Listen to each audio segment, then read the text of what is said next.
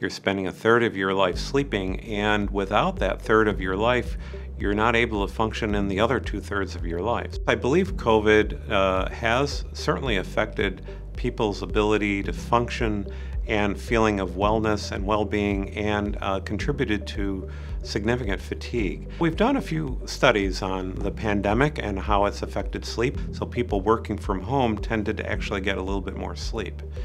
But the pandemic also had an effect on mood and wellness in terms of being isolated from individuals, and that social aspect of the need of humans to socialize certainly affected mood, created a sense of exhaustion and fatigue, and also led to more depression. We've set out over the last few years to let Rush be at the forefront and the leadership of sleep disorders, partly through access, that is, it should not take very long to see a sleep doctor.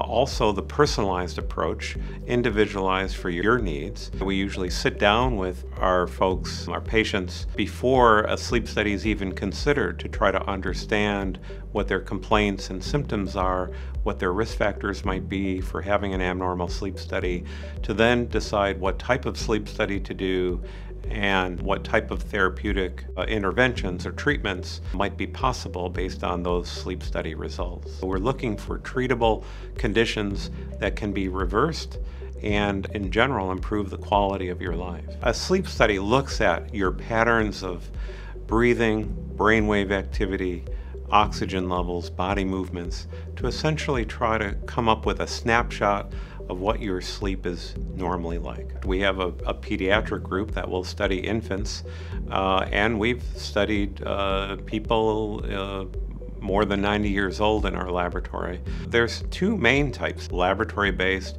or home-based, and in the laboratory there are different types of sleep studies, including a study just looking at your normal sleep, or a sleep study that identifies an abnormality of your sleep and then tries to do some type of treatment. First, it's involving placing a lot of surface wires, or what we call electrodes, on the body to monitor what normal sleep is. These surface wires usually are rather comfortable and not too disturbing of your sleep. The next step is to turn off the lights and allow you to sleep as you normally would at home, except now we have these wires monitoring your sleep.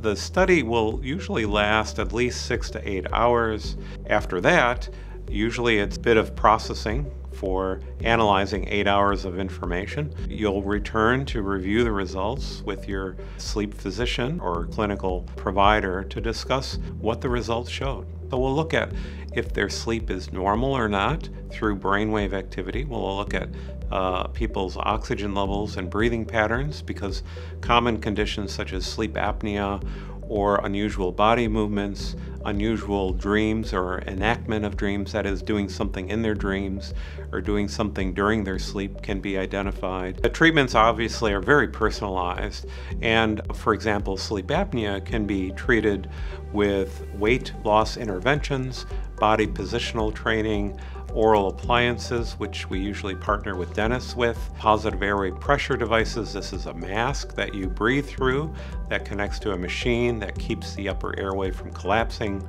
We also work with partners including bariatric surgery and ear, nose, and throat surgery, because there are different treatments for sleep apnea in those subspecialties also. I encourage anyone who thinks they might have a sleep problem to reach out to us or their primary care doctor or other sleep providers, because don't delay. It's not worth suffering through a sleep problem. There are solutions, and we'll walk you down the path of health.